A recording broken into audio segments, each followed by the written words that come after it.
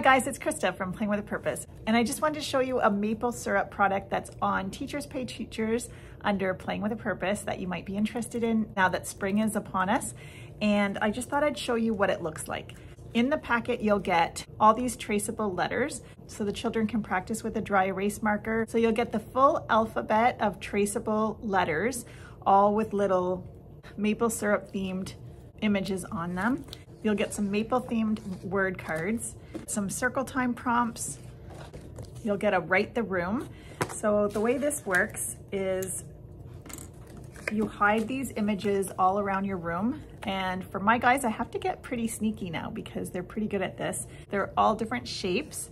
And then the children will get a recording sheet. You can either choose to print it off in color or in black and white, your choice.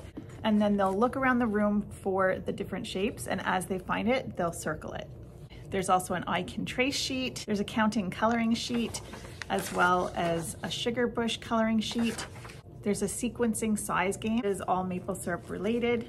Leaves, sugar shacks, maple syrup, buckets, and more. You'll also get this measuring activity, and the way it works is each of these cards have different images on it with dotted lines, and they're all different sizes. Some of the dotted lines are vertical and some of them are horizontal.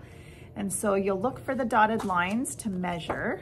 They're all different sizes, and they're gonna measure with these bucket rulers. So the children will practice counting using these bucket rulers. For example, this would be 1 bucket tall.